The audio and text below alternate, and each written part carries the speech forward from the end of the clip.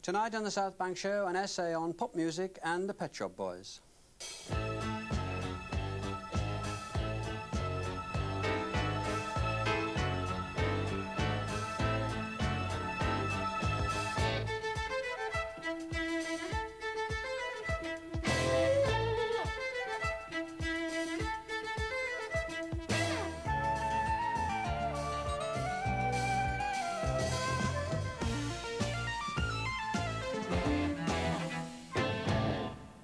Hello. In 1985, the Pet Shop Boys, Neil Tennant and Chris Lowe, had their first #1 single, West End Girls.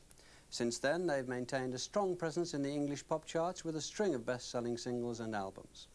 Their records have combined dance floor rhythms with a sense of humour and melancholy, which has made them critics' favourites as well as hugely popular. They've also worked with the likes of Dusty Springfield and Liza Minnelli, and last year they mounted a spectacular stage show with David Alden and David Fielding from the English National Opera.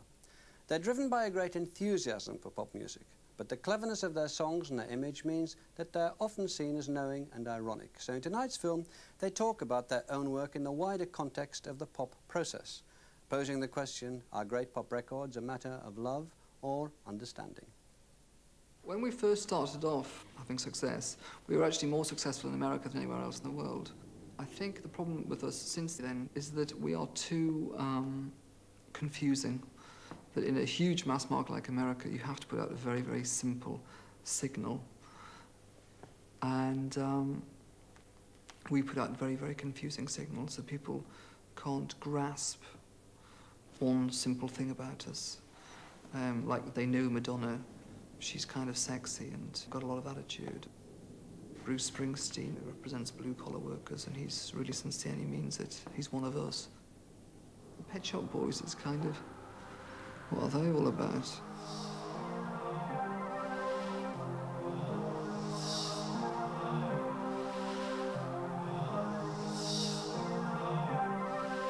They're disturbing. And I think that's the best quality you can have as a songwriter. Some people think they're ironic because they don't smile a lot. And that's about it, really. Irony, and we always make a joke about being ironic. A sort of Gilbert and George approach. Yeah. Gilbert and George Under the Arches, that was another influence. I was thinking pop music is best not to talk about art. Pet Shop Boys' music is actually organised around taking quite cliched phrases, rhythms, even emotions, and doing something interesting with them. Pop is always about being new.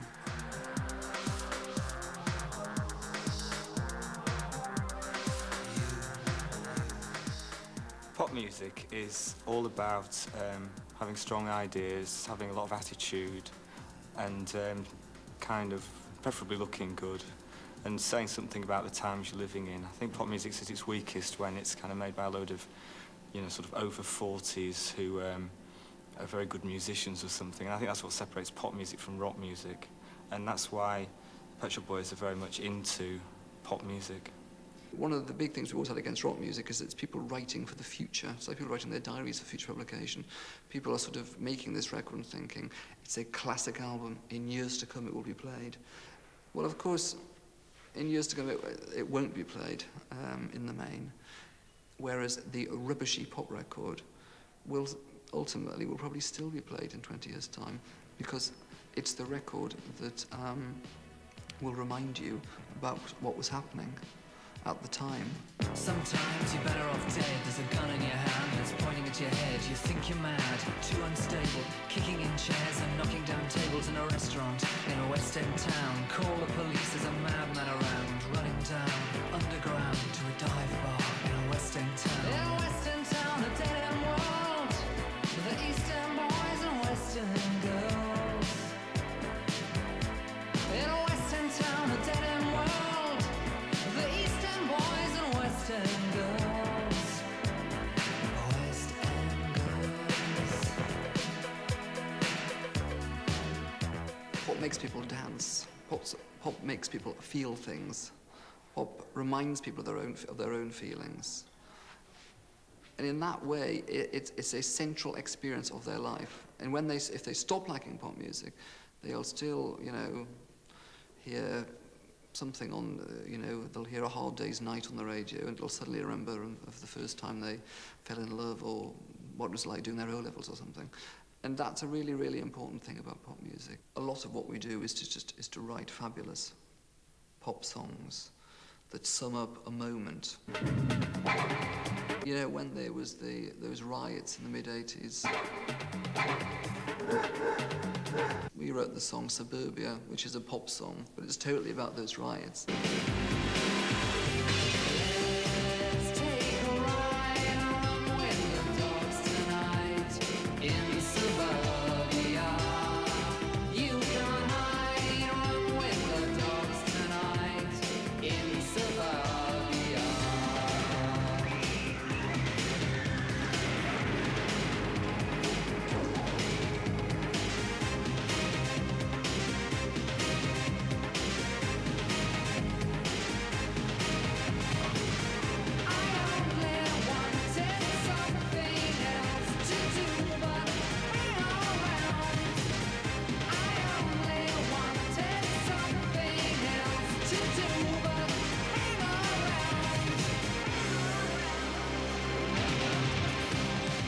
It's fabulous when pop music can act in that journalistic kind of way, and that something happens and then there's a song about it and sort of enters our culture or whatever as well. Pop music, by its very nature, is something that has to be instantly graspable, is almost certainly going to be important in people's lives for a very short time, will be disposed of, and then only come back as memory and nostalgia. So there's nothing significant in the sense of, it's not like they're creating a work of art. There was never any pretense at that at all.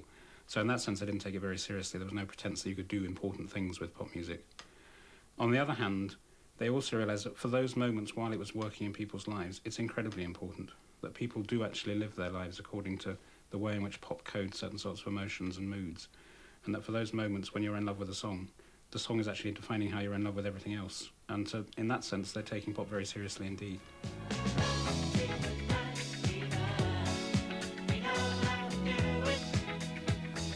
Saturday Night Fever is still one of my favourite albums. In fact, I bought it on CD the other week. When that film came out, although I've never actually seen the film, but when that film came out, I just started going out to nightclubs. I went to Man Fridays in Blackpool, and that was, you know, every track was from that film. And so that was really a very exciting time for me, and it wasn't just the music on that album, but all the music was great around that time. I was always going to enjoy dancing and living for the weekend. The 7 deadly virtues, those ghastly little traps. Oh no, my lord, they were not meant for me. Those 7 deadly virtues, they're made for other chaps who love a life of failure and ennui. In terms of me, I've always liked songs from people who write for shows and stuff like that, like Richard Rodgers, or Stephen Sondheim to some extent, and try to bring that into what we do. There's always, between Chris and I, there's 2 very, very different approaches. Chris likes to write songs that are very, very, very simple chord changes. Pananaro is 3 chords which don't change at all.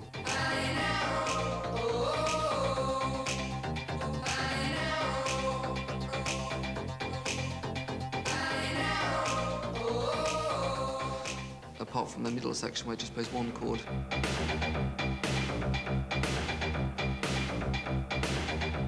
And it's kind of brilliant that it does that. For some reason, I like to have lots of what Chris thinks are complicated chords. We've always been very influenced by, in the early days, by electro disco, which was being made in New York, particularly records by, you know, Bobby O and stuff, and who else was there? Patrick Cowley. We were into all that in the early 80s. They used very hard synthesizer sounds.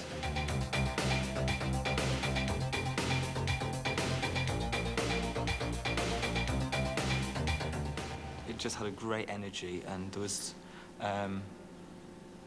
you had a fantastic ecstatic feeling when you were dancing to them, you know, and you felt that you could achieve anything, you know, and if you're driving your car, you just keep going faster and faster. They had that kind of energy. Well, we always liked gay music. I mean, Bobby O's music, when we first heard it, We probably heard in gay clubs. It's a very high energy music. At the start of the 80s was a specifically gay form of music, as disco had been originally in the 70s. By the mid-80s, of course, high-energy music was pop music. I mean, if you think of Rick Astley or Kylie Minogue, it was all basically, 5 years earlier, it would have been gay disco music. Like house music, for instance, coming back to house music, started off in the black gay clubs of Chicago, and electro disco was part of the whole thing. And I think it's just that, I don't know why it is, they just seem to latch onto these things quickly or even invent them. I think one of the things that changed, which made house music so popular in this country now, is that people don't dance with the opposite sex anymore. When the sort of acid house craze started, that was all irrelevant, and so you just basically went because you enjoyed the music. Boys go to clubs and just dance by themselves or with their friends out of sheer ecstasy in the music. It actually has nothing to do with sex, really. You know, your kind of Desmond Morris people go on about people's courtship rituals or whatever. Well, I don't think the rave is a courtship ritual. It's quite interesting. One might think of it as being more primitive. It is simply losing yourself in music and dance. It's not about pop as a critique of society. It's not about pop as summing up an experience. It goes back to that thing that Chris Lowe and I liked about dance music, something that just made you feel something. And nowadays, the rave culture is totally about the feeling. And that was always the thing we were after in our records, that kind of slightly ecstatic moment you get. Which I don't think you get in a lot of rock music. Maybe I think people find it in heavy metal music. And that was always what we were after. And also to bring into pop music something or areas or subjects that weren't in pop music before that. You know, when we wrote the song It's a Sin, it's a great, huge dance track that really grabs you. It was the first time that Catholicism was in pop music in such a way. I mean, it was 3 years before Madonna did Like a Prayer. So I look back upon my life, forever with a sense of shame. I've always been the one to blame.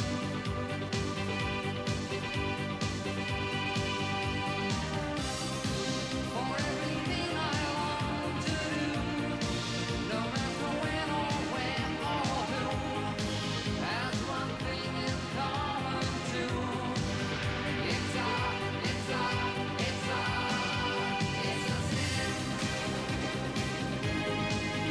a sin. Everything I've ever done, everything I ever do, every place I've ever been, everywhere I'm going to, it's a sin. We've just written a new song, which is very uplifting, sort of ecstatic type of dance record, and even then Neil's vocals tend to sound a bit sort of sad and down, I think. I mean, anyone else singing it would be like a really kind of up there record, but it still sounds kind of, well, I don't want to use the word melancholy because it's words, yeah, but it still sounds kind of sad. So even when it's a very happy song, you still have this element of doubt in it. There's, you know, it's probably not going to be a very happy ending. I love the way he sings, and I love the quality of his voice. It's straight-toned, and he doesn't sound like a singer, you know. It's almost like talking, and his speaking voice is so beautiful, I think, that whenever he speaks on the records, it's astonishing. And what he's done is taken all emotion out of the speaking voice, which is interesting. You know? So what they do is they write these really emotional songs about very important things and then present them with absolutely no emotion. To me, the voice, by the way, isn't necessarily the thing that makes pop music fabulous. The thing that makes pop music fabulous is the whole package. Does the package work? You know, when Elvis Presley came out at the right time, it wasn't just his voice, it was the whole thing. It was the way he swiveled his hips. It was the clothes he wore. It was the car he drove. It was a whole way of life. When the Beatles came up in the 1960s, it was the songs, but it was also the Chelsea boots and the suits and the cheeky attitude.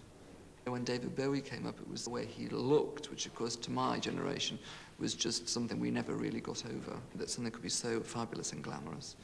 Glamour has always been a very, very important part of pop music. You know, by Better the Devil, you know the whole Kylie Minogue package was working 100%. You had Kylie, the sweet, innocent Australian girl, kind of slightly on the skids, or being naughty rather than slightly on the skids, and being rather more knowing than she had been, but not too knowing.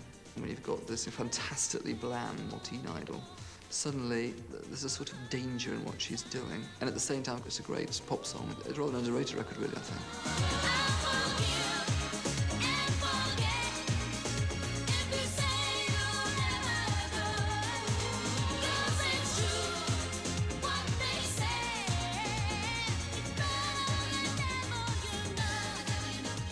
If you take the glamour out of pop music, you get something rather dull. I would always love to have been glamorous without ever really getting there. When we started out, the first pictures we had taken, we specifically wanted to look ugly and very un-pop starish. So we had pictures taken when we were both unshaven, and they were very detailed pictures where you could kind of see all the spots and everything. And we both looked pretty rough.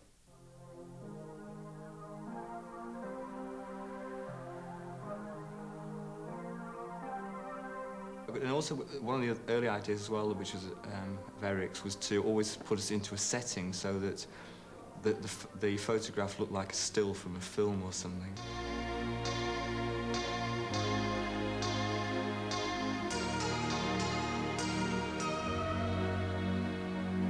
We started doing pictures for no reason whatsoever, other than the fact that, because we weren't signed, you know, they weren't signed or anything like that. And it was just this idea of taking full pages out in magazines, in like ID, The Face, and so on, and they were just full pages with a picture, and then it just said Massive Management underneath it. Those early pictures were incredibly uncosmetic, and that's the way we liked them. I used to look at these Richard Avedon pictures like Stravinsky, and then Avedon did some pictures of his father, who was like a very, very old man. And it was just like, well, these things were like, his attitudes were, they had their heads like this. It was all like, you know, that head in the shoulder stuff. They weren't anything to do with pop music. They were to do with like a bigger culture. And that's what we wanted to sort of let in. There was a definite kind of deadpan attitude about Pet Shop Boys. It was all about there being not a lot of anything, basically. It was minimal, to say the least. And that just seemed to suit. It's very much like their performances on Top of the Pops around that time. There's basically not a lot going on, and the sleeves worked in a similar way, I suppose. To the point where sometimes we didn't even have type on the front of them. The idea that I was originally asked to work on for Please was based around lots of TV screens that kind of folded out in all different directions, and basically it was all a bit busy and a bit too much, and I didn't particularly like it, and they didn't particularly like it, and we were getting to the point where we needed something else. Now, amongst the photographs I'd been given to work with was a photograph by Eric of the Pet Shop Boys with towels wrapped around their necks. Now, when you cropped this photograph, there was basically just white borders all the time and just their faces in colour. So when that was put against white, for some reason it seemed to work. And the smaller it got, the better it looked. And it was almost an anti-marketing device to use the picture and the type so small that that was its strength, whereas most record sleeves leap out. This one didn't leap out, but as a consequence it did.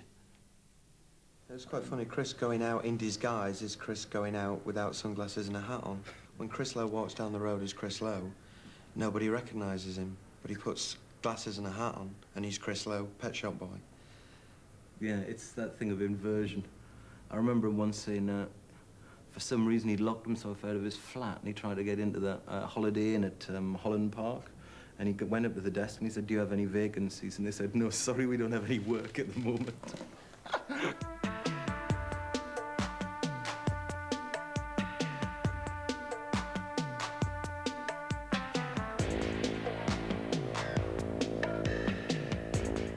I particularly tend to create a look specifically for photos or for TV shows, so I can kind of hide behind costume, really. Well, I've always liked clothes that were out of the ordinary, such as the Issey Miyake blow-up coat, because that was just, you know, completely over the top, and it had a lot of attitude, and it was ideal for wearing on a show like the London Palladium show, because it was so far removed from show business, you know, from a kind of typical showbiz look. And to kind of advance that even further, I decided I was going to have a scar painted on my face and look completely manic and strange, so that when, you know, the family viewer switched on, and they thought, what's going on here? Here's two young men who burst on the pop scene with a big million seller. This is their follow-up record. It's a pleasure to welcome them to the Palladium, Pet Shop Boys.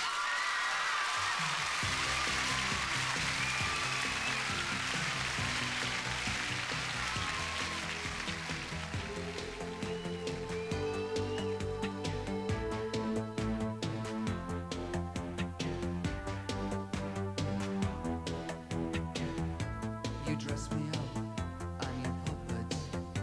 You buy me things, I love it. You bring me food, I need it. You give me love, I feed it. And look at the two of us in sympathy with everything we see. I never want anything, it's easy. You buy whatever I need, but look at my hopes, look at my dreams, the currency we've spent. I love you, you pay my rent. I love you, you pay my rent. When you're performing a song on a TV show or something, it always seems phony to you know, suddenly put on this big smile and, you know, you're a big kind of happy party group and, you know, everyone's having a good time. And because, I mean, a lot of our songs just aren't expressing that. So if you were to come on and do West End Girls, for instance, it's not the kind of song where you're sort of jumping up and down and smiling and stuff. And it just didn't seem natural. It would just seem completely phony to do that. Chris's attitude really has always defined the way we presented ourselves. It's not so much me. I mean, it was all his idea kind of thing, and it's his motivation. It's what he's instinctively like. Which is funny because he actually comes from a family, you know, his mother and his grandparents were all in show business. But he has a kind of, and he even likes that, as I do, but he can't personally do it and doesn't want to do it because he thinks he doesn't like to present fake emotions. I love you, you pay my rent. I love you, I love you, I love you.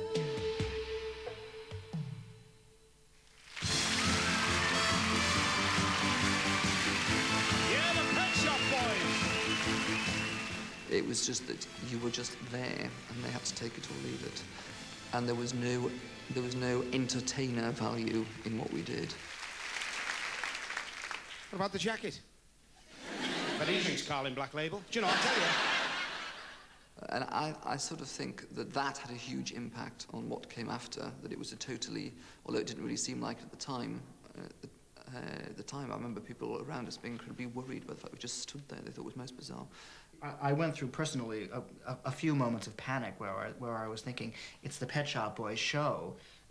They're not doing anything in this, you know, 6 songs are going by and these guys are just sitting there. But then, you know, I would get over that little hump of panic about it, and I would think, no, what they don't do is really good, and they sit there so beautifully, and Chris just, you know, he really does actually know how to be still and how to turn that into something aesthetically, you know, attractive and fun, and so, you know, go with it. It's good. It's interesting.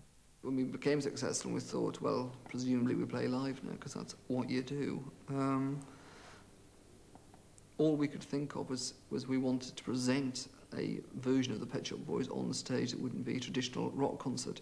because we thought that the format of a traditional rock concert was a bit boring unless you were a fantastically charismatic performer. You must be very brave.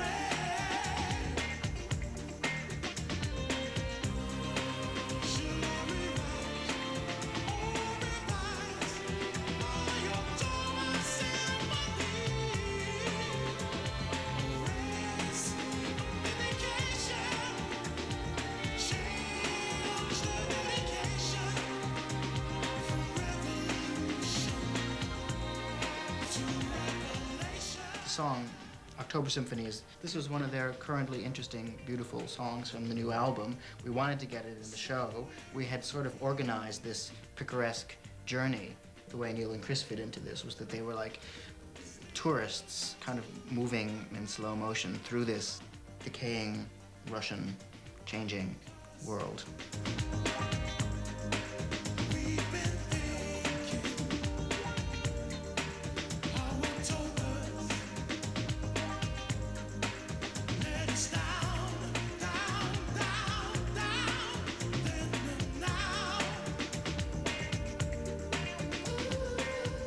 Like a dream journey in a way. It was a collage of Russia, all the sort of images of Russia, the ballerina with the revolver playing Russian roulette, with the head of Stalin, the poor peasants coming in, miming to a Shostakovich string quartet. Just lots of images with Chris taking photographs and observing. I have such a small experience myself with rock shows. I mean, I've been to see maybe 3 in total. So I have no sort of preconceptions about the sort of things that may or may not have been done. I think in a way that Neil and Chris found that engaging in some way. They were like the freshness of someone coming in who had no preconceptions whatsoever. And so obviously, in working with Neil and Chris and what they bring to performance, where we are creating around them a sort of whole, almost sort of West End style show. When you go and see a rock concert, it's great when they come on at the start. Really, really fantastically exciting. And then, you know, a quarter of an hour in, you've seen it, the show's it's all finished. You've seen one, you've seen the lot. With our show, we wanted it to be like the first number all the way through, which was it was a very kind of entertainment based strategy that we wanted it to be really, really entertaining. So there was endless costume changes, and suddenly a huge film starts, and the show, new things happened right until the last minute. And you wonder what the audience want out of it. Do they just want to look at you to see what you look like? Do they want to hear you radically reinterpreting your songs? Do they, as I think is most often the case, want to hear the record being played live to sound exactly like the record as possible? Or do they want to be made to think about what you are and who you do and why they're there?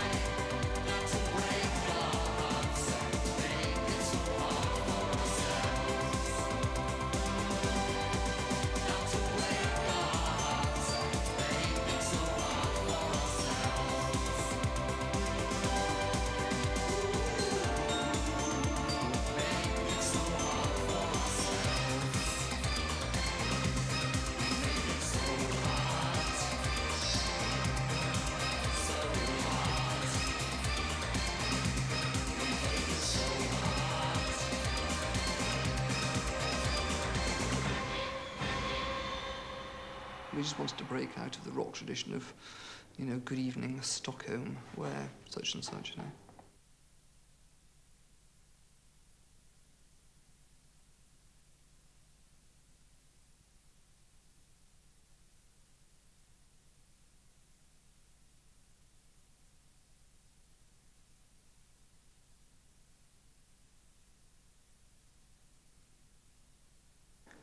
I think the articles about us that tend to get it right tend to be the kind of sort of smash hits type pop magazines where they just describe what you're like, and you talk about quite facile things like what's in your fridge and things, because actually that gets quite a lot out of you about what you really like and what your real concerns are.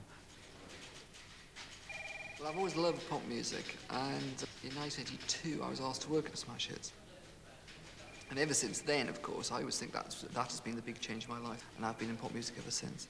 And it was a great era to be a pop journalist. The Smash Hits had a period where it totally represented what was going on in the right way. And you had this huge explosion of pop music with, you know, Duran Duran, Spandau Ballet, but also Heck 100, or Frankie Goes to Hollywood, and lots of lesser names you might forget now. We were kind of their voice to their public in a way. When Smash Hits first started, it was kind of like a rebirth of pop music or whatever, and everything became glossy again, and the difference was everything in Smash Hits was in colour. It had been sort of like black and white newspapers and so on that were pop music before that point. What it was about the look of things. Everything was cosmetic. We used to like men like you'd like women, so people didn't have shadows. There was no three-quarter lighting or anything like that. They were just young people, and they were young people who were made to have this, like, flat, cardboard-like look about them. You know, we were all influenced by fashion magazines and so on. I think at first, as well, Smash Hits, a lot of it was sort of innocence. Well, as innocent as you can get in that kind of record industry. And it's always given people an assumption of my kind of knowingness because I was a journalist that I don't necessarily have. But what it represented was, it's almost in a part of the Pet Shop Boys, in that I always loved pop music, so I had a job as a pop journalist, not as a rock journalist, as a pop journalist. If you read the rock reviews in the Independent on Thursday, for instance, they are written from this incredibly Olympian kind of attitude by people who aren't really participating in it at all. And then they have this kind of ludicrous balance, you know, that you'll have kind of, you know, a rap record, a pop record, a group from Zimbabwe, a major new release like Dire Straits, and you'll write about them all from this incredibly Olympian attitude, like you know about it all, where of course you probably know nothing about the group from Zimbabwe or about rap music, and you've never really experienced it. And I really, really hate this. I actually wish now that the serious press, who've written some serious things about us, I wish they wouldn't cover it. People have always liked writing about bands who they think they can find things in that the bands didn't know were there. So they've on the whole always wanted to write about people who they thought of as being slightly more stupid than they are. But the Pet Shop Boys, I think, were unique in that the people who were slightly more stupid than the journalists or the academics were the fans. And the Pet Shop Boys themselves were seen as being very clever. And therefore there were two things going on at the same time, one of which was saying we can decode what the Pet Shop Boys are really about, which is not very clear. They're not just an ordinary pop group, they're something more. But nevertheless, we were still writing about pop music. We weren't writing about some horribly pretentious progressive rock. It was still something which could be seen as looking simple but actually being complicated. You live within the headlines, so everyone can see. You're supporting every new cause, meeting royalty. You're another major artist on a higher plane. Do you think they'll put you in the Rock and Roll Hall of Fame? Tell me, baby, how to generate longevity. Tell me, baby, how you really hate publicity. How can you expect to be taken seriously?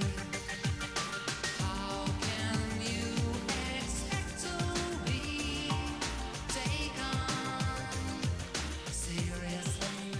I very much distrust the idea of quality in music. It's quite interesting at the moment you've got a new Dire Straits album and tour, and so in Q magazine you get a 16-page pull-out Dire Straits special, and it's going to be the biggest tour ever, sponsored by Philips compact disc players.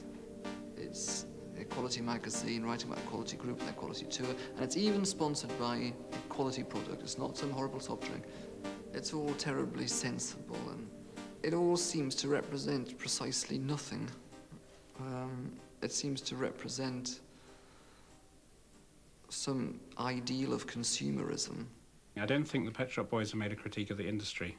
They've made a critique of certain sorts of hypocrisy and certain sorts of ways in which people who are actually, when it comes down to it, pop musicians like themselves, have tried to suggest that they can make music in ways that either transcend or deny the industry in which they're involved in. The Pets have always said, we're in the pop industry, that's what we do. Both Chris and I have a dislike, or had this particular dislike when we started, of rock music and its pomposity and pretentiousness and its disguising of, you know, greed behind social concern, and its endless use of social issues for publicity rather than for any real concern for those social issues. And that was something we always wanted to help explode. And so in 1985 we had a record, Opportunities, Let's Make Lots of Money, where you had this hideous pop duo singing. I've got the brains, you've got the looks, let's make lots of money. You've got the brawn, I've got the brain, let's make lots of money. And this went right up to, I suppose, us doing the U2 cover, Where the Streets Have No Name, I Can't Take My Eyes Off You, which was an attempt to kind of prick the bubble of a kind of mythic presentation of a rock group, which is U2's presentation has been increasingly mythic. It went from kind of Celtic myth to American authentic rock or even pre-rock myth. And so we wanted to present the song, which actually we did like, by the way, as a disco record. That, you know, when you present like that, it's just a pop song. I want to run.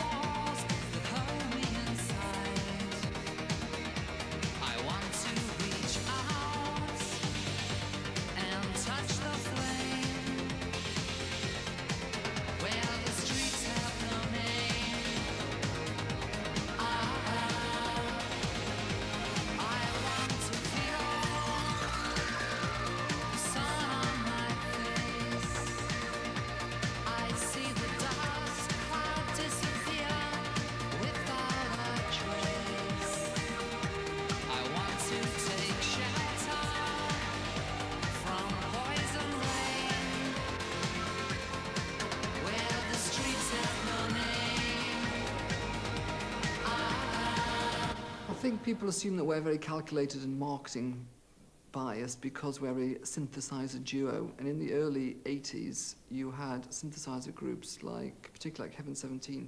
They made a real point of presenting themselves as kind of being businessmen and strategists. It was all terribly, terribly clever. The converse of that is that they assume that if you're in a credible rock band, these concerns are just way beneath you. You're thinking about world peace and that kind of thing. And I think one of the things that's always impressed us about U2 is that their marketing is absolutely brilliant. And they seem to have an incredible control over their images. I remember when they had their film Rattle and Hum out. And anywhere you went in the world, you saw this Rattle and Hum, this huge global marketing event. The point is not really so much against U2 or against ourselves, is that people, people in rock music tend to take things totally at face value, or at the value of the myth. I remember sort of Mick Jagger, he was slagging off Frank Sinatra, saying it was Mick Jagger's generation kind of rebelling against all this. But when you think about, you know, the quality of Frank Sinatra's voice and the great songs that he chooses to sing, I think it's completely unfounded. I've never really liked Elvis's early rock and roll stuff, but I always liked Elvis when he was kind of going down the dumper a bit, and he was in Las Vegas, and he was always kind of trying to rejuvenate his career, and he was singing songs like My Way and things like that. And there's a whole gamut of these songs that are really, really strong songs, and when someone that's been suffering or, you know, has been to hell and back sings them, it just gives an added dimension to those songs, and you know that those songs really, you know, mean something. Some people definitely have a star quality, a certain charisma, and you feel that and you can sense it emanating from them when they're in the room. And I don't know if it's something that we possess, but I don't think I possess it at all, really. Some people can actually transform themselves into stars. They're very good at arriving at premieres. And for instance, Liza Minnelli, she can kind of get out of her chauffeur-driven car, stand for a few minutes, and kind of just look great and look glamorous, and then proceed in. Whereas I'm really hopeless. I kind of run out the back of the car and in the side entrance because I'm very uncomfortable with that whole star thing.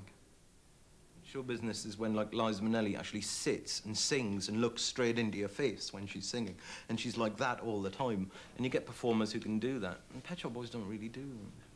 The thing has always been that to actually get their eyes away from the camera and to only emphasize certain things. They love their music, and they love what they do. I think what surrounds it, they find kind of pretentious. When I was a teenager, Liza Minnelli was quite important because cabaret was a really big early 70s thing amongst we teenagers. You know, you had David Bowie Rock's music and cabaret, and maybe transformed by Lou Reed, and they would all be played. It was quite interesting reading John Savage's book about punk, about how they all listened to the soundtrack of cabaret a lot as well, all the early, like Susie and the Band, Susie the Band, she talks about it.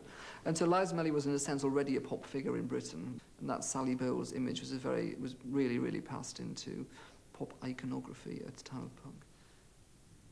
The idea for Losing My Mind was their idea completely. Neil knows every show tune in the world, and Chris knew exactly what to do with it, to make it, to even enhance it. It enhanced the song, to have that almost relentless sound behind it.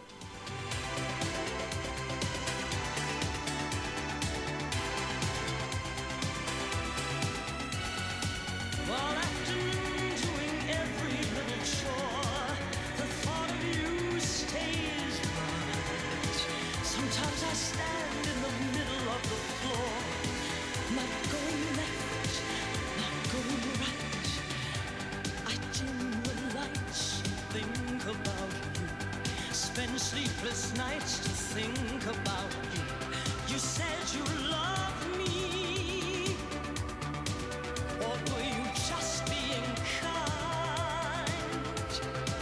Or am I losing my mind?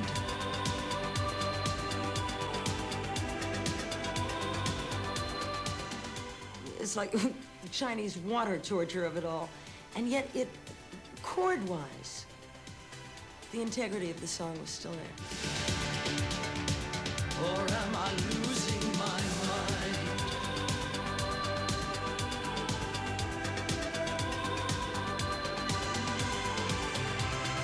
You said you loved me, or were you just being kind? Or am I losing my mind?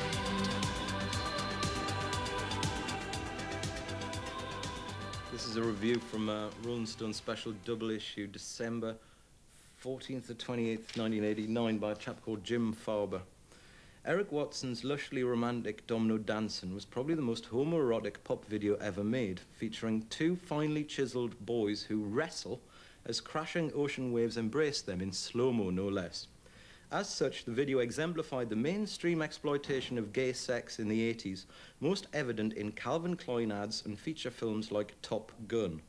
Unfortunately, Domino Dancing was every bit as dishonest, titillating the straight world with images it could never acknowledge, then doubling the repression by keeping openly gay expression closeted.